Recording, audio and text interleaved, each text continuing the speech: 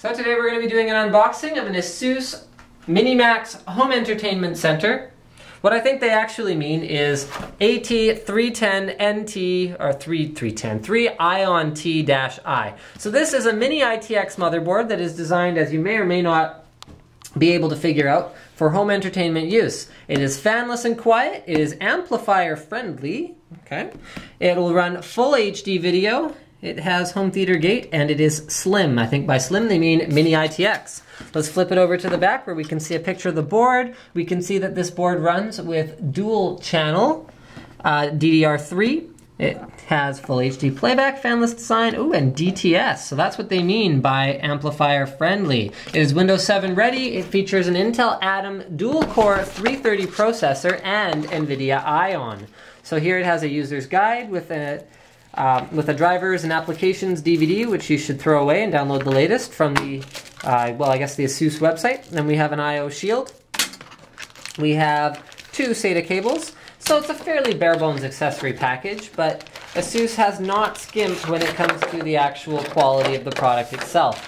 Fanless, as you guys may or may not know, is actually far more expensive to produce than something with a fan. And the reason for that is that this hunk of metal costs an awful lot more than a much smaller hunk of metal and a little whiny fan on top of it. So I applaud ASUS for making an effort to make their home theater solutions run fanless.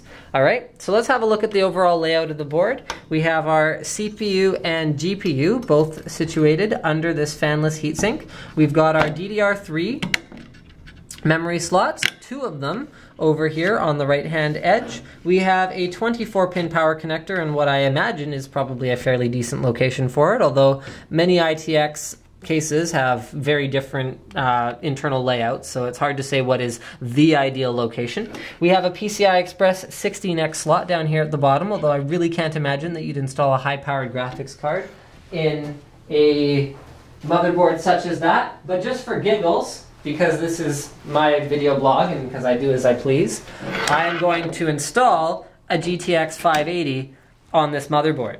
So the GTX 580, as you can plainly see, is about the size of the motherboard and fits in pretty nicely. So if you have a mini ITX case that supports, video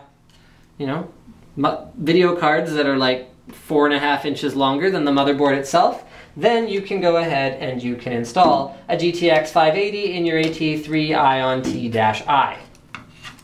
If I could get it out, that would be great. There we go. All right, so let's keep going. We've got SATA 2 3 gigabit per second ports, 4 of them. We have 2 front USB headers in what I cannot imagine would be an ideal location because it's going to be pretty hard to access those, but that's okay. I'm sure you'll only have to do it once. We have 3 fan connectors, which are also in a very, very, very odd location, but like I said, you're probably only going to access it once, so I wouldn't worry too much about it. On the back, we've got our output options. So we have a PS2, well, input 2, I suppose. We have a PS2 keyboard port.